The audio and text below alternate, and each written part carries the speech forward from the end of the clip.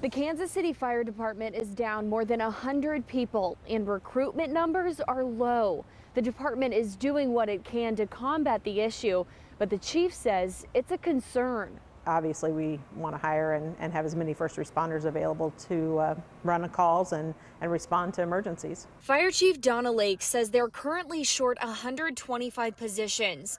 The department is slated to staff about 1,350 members. We want to make sure we've got all the crews out in the field.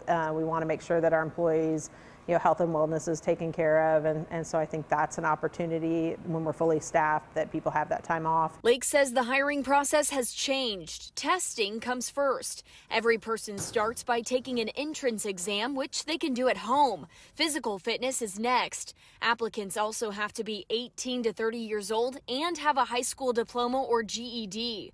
Beyond that, Lake says they're just looking for good people interested in giving back to the community. It's a family. It truly is. So you come to work, you form relationships that you can't form anywhere else. The camaraderie is amazing. Ryan Addy grew up in Kansas City with several firefighters as role models. After serving 6 years in the Kansas Army National Guard, he became a firefighter and EMT.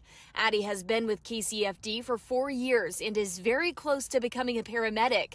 Education the department has paid for. I got to come back with people who are like-minded and very similar to veterans. Lake says another important piece of recruitment is increasing diversity within the department to reflect the community they work in. It's important for young women to see, people that look like me, young men to see people that look like them, whether they're Hispanic, African American, white. It's about how do we bring that whole of community into the fire department. The hiring process is open until November 28th. If you would like to become a Kansas City firefighter, we posted a helpful link in this story on fox4kc.com. Reagan Porter, Fox 4, working for you.